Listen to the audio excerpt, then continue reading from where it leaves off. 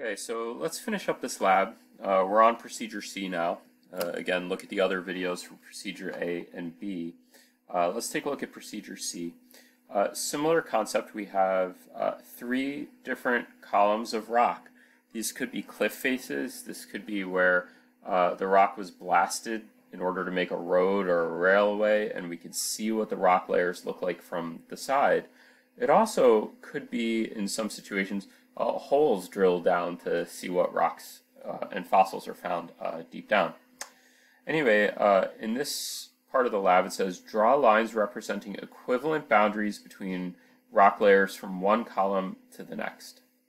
So basically what this means is if we have these three different locations and we have these sequences of rock, we're going to try to connect them. We're going to try to match them. So if we look down here, well, here's the symbol for a gneiss, and we have gneiss at all three layers at the bottom. So I'm going to draw lines connecting the tops of those layers of gneiss. Now let me zoom in on that so you can see that a little better. There we go. And now we have shale and shale here, so I'm going to connect those together and match them. So we have shale and shale, but now the shale is missing. And it's not that the shale was never there, it's probably that it eroded away. So I'm going to draw that by having my line for the shale go down here. And that means that between 2 and 1, the shale eroded away. Whenever we have this happen, where we have this missing rock layer, again, that's called an unconformity. I think I'll show that with a pen so it shows up a little better. And again, the unconformity represents missing rock, and you show that with a squiggly line like that. And that represents that rock is missing. The shale is gone, and it eroded away, it weathered and eroded away. It was exposed at the surface, weathering and erosion carried that rock material away, and the shale is just simply missing from column 1. That also represents missing time. And it's not that time, of course, stopped or anything strange like that, but we lost that record of what was there in column 1. Now we have the sandstones to match. The sandstones match up well. There's no issue there. Now if we look at column 1 and 3, here we have conglomerate in 1, we have conglomerate in 3, but it's missing in 2. So that means we have another unconformity, another area where weathering and erosion took place, and we don't have that conglomerate layer there.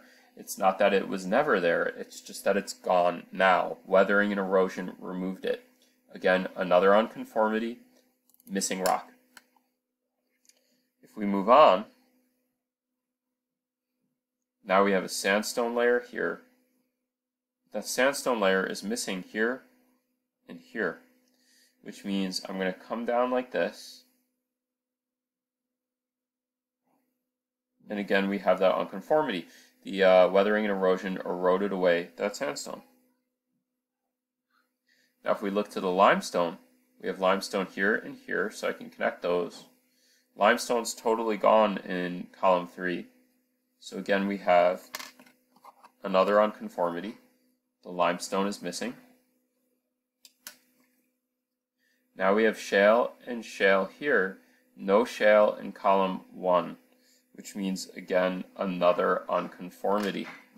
So we have more rock that's weathered and eroded away. Now we have conglomerate, conglomerate, conglomerate. No unconformity. That matches nicely. And now we have sandstone in 1, sandstone in 3, but it's missing in 2. So I'm going to show that with a line like that and like this. And this means that we have another unconformity at 2. Right? Again, an unconformity means that the rock weathered and eroded away. And then we have shale and shale between 1 and 2. So if we put this in order, what this means is that we're going to have our gneiss down at the bottom. So I'm going to draw the gneiss. Draw some kind of wavy lines like that. Our next layer going up would be the shale.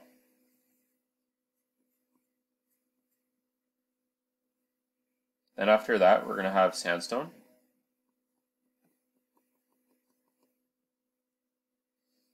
Then after that, we have the conglomerate, the first conglomerate.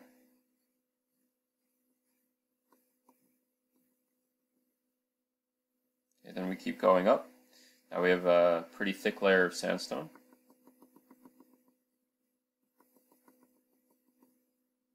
And then above that, we have limestone.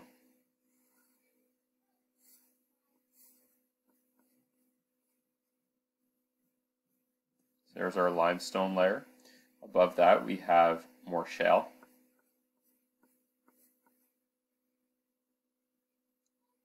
Then we have conglomerate again.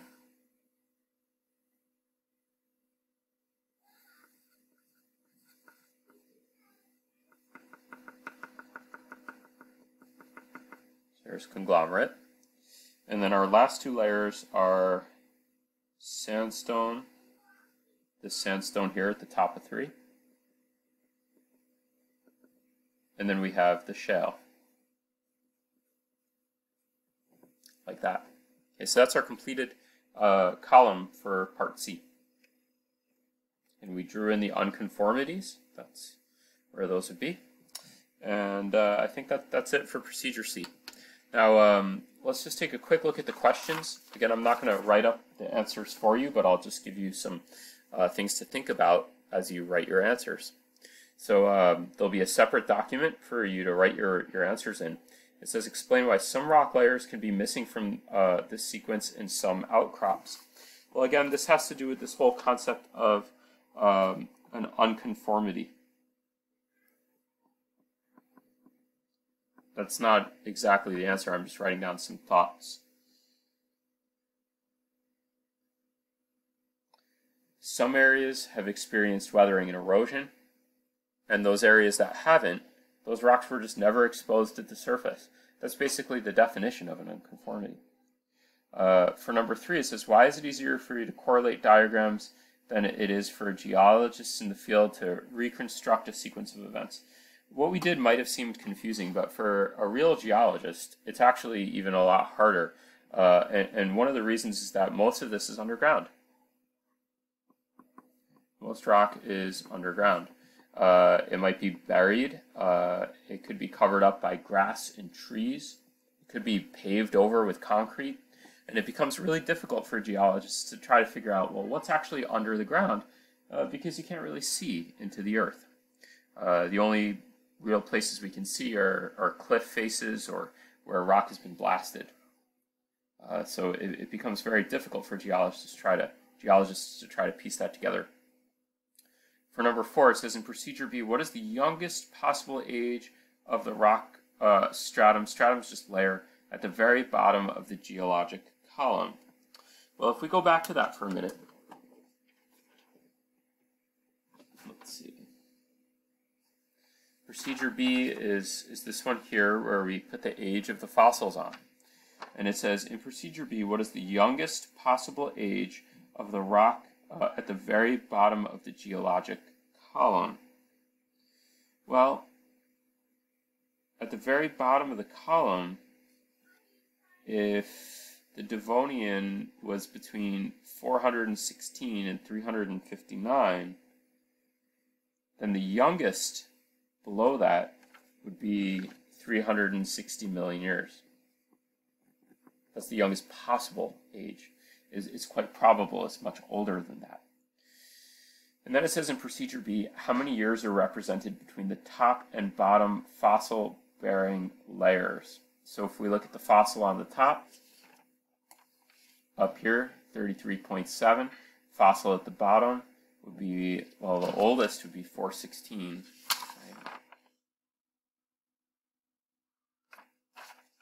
So, creatures don't live and die on 1 year, but roughly we would take 416 million years and subtract that from 33.7 to get the answer there. For number 6, it says, explain why you can find the same type of fossil in different types of rock strata. Well, again, strata just means layers. We can find the same fossil in different types of rocks because Well, the organism lived in different places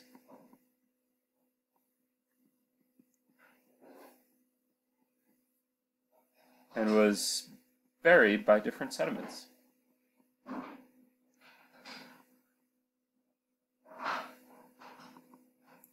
The type of sedimentary rock the fossil's found in just depends on what type of sediment was deposited and really has nothing to do with the creature itself. For number 7, explain how it is possible that a given type of fossil may be found in a rock stratum at one outcrop but missing from another. Well, remember, these are living organisms. It doesn't mean that they always stayed in the same place. Maybe there was a reason why they were in one location and not another. In the case of ocean water, well, how salty the ocean is can determine where a creature might live and might not. It could be sometimes creatures like to live near the mouth of a river where it's spilling into the ocean. There's more fresh water and nutrients there. There could be a whole variety of different reasons. But organisms live in specific places. Or I'll say in specific habitats. If we look at procedure C, the part we just did, it says, what is the reason that the limestone in column 1 is thinner than the limestone in column 2? So if we look at the limestone here, this limestone layer is not as thick as it is here. Well, it's probably because the limestone in column 1 has been eroded. We have an unconformity at the top. So some of limestone in column 1, some of the limestone in column 1 has been weathered and eroded away. So the limestone in column 1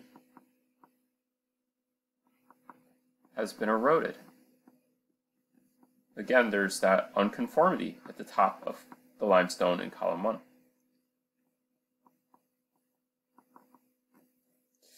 And then for number 9, it says, according to the appearance of the right side of each column in procedure C, which rock type appears to be the least resistant to weathering and erosion?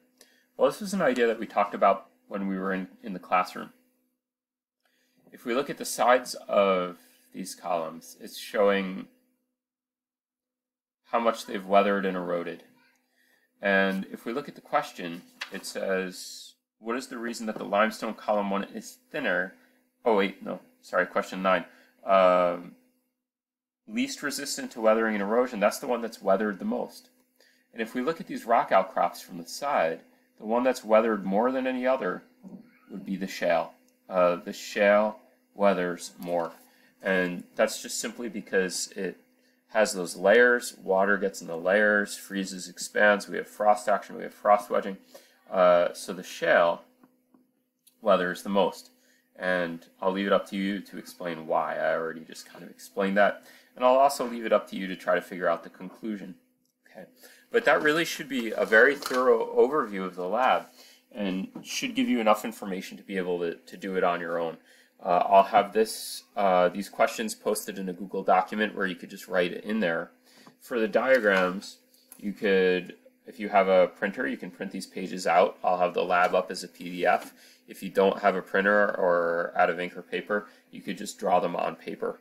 Okay, so that should do it for the lab, and you should be all set there.